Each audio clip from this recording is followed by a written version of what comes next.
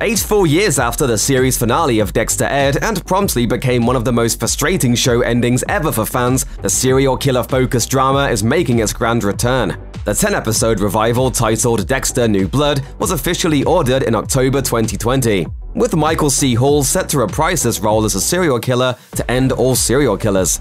Since the announcement, more returns from exciting cast members, including Jennifer Carpenter, who plays Dexter's sister Deborah, and John Lithgow, who played Season 4's Trinity Killer, have been revealed. Fans of the show, while enthusiastic about the return of Carpenter, were also a bit confused about what exactly her return would look like. After all, Deb dies in the show's series finale. It's a major reason that Dexter decides to fake his own death and start a life as a lumberjack far away from his hometown of Miami, Florida.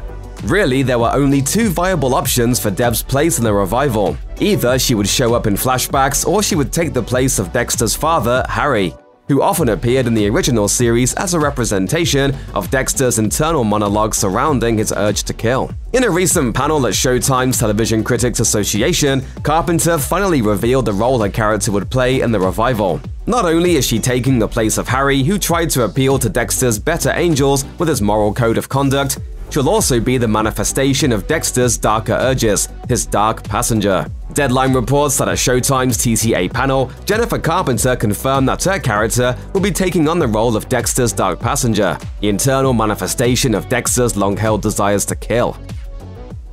I call it my dark passenger. You gave it a name? Speaking about her return, Carpenter said, "I love the concept of the dark passenger and being invited into Dexter's psyche. It was an opportunity not to be an angel or devil on his shoulder, but to jerk the wheel to the left or right against his will, and to manipulate him, to navigate him, to abuse him, to save him. I felt like it was something entirely different than some sort of ghost entity." Michael C. Hall added on to Carpenter's sentiments, noting that because of the way Deb's death affected Dexter, she was the perfect evolution of the dark passenger. Hall said, "She's an internalized character for Dexter that represents just how far he's come or how far he's fallen.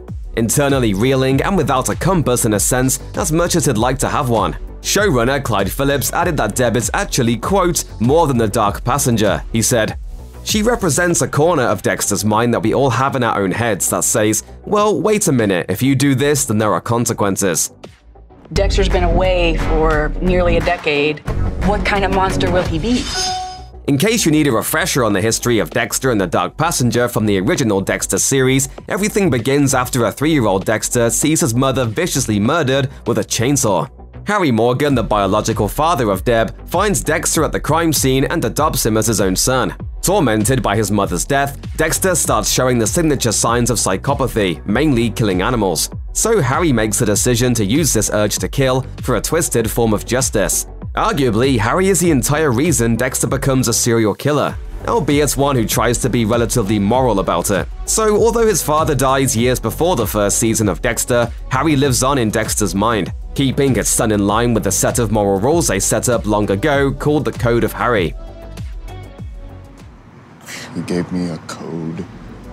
Throughout Dexter, it's constantly in question whether or not Harry did the right thing by guiding Dexter down this path. It seems like Deb will be following in those ambiguous footsteps in her own role as a dark passenger. It appears that the dark passenger is formed from Dexter's most traumatic experiences, and while it forces him to pause and consider difficult decisions, depending on Dexter's current state of mind, it might not guide him to make the right choice, if there even is one.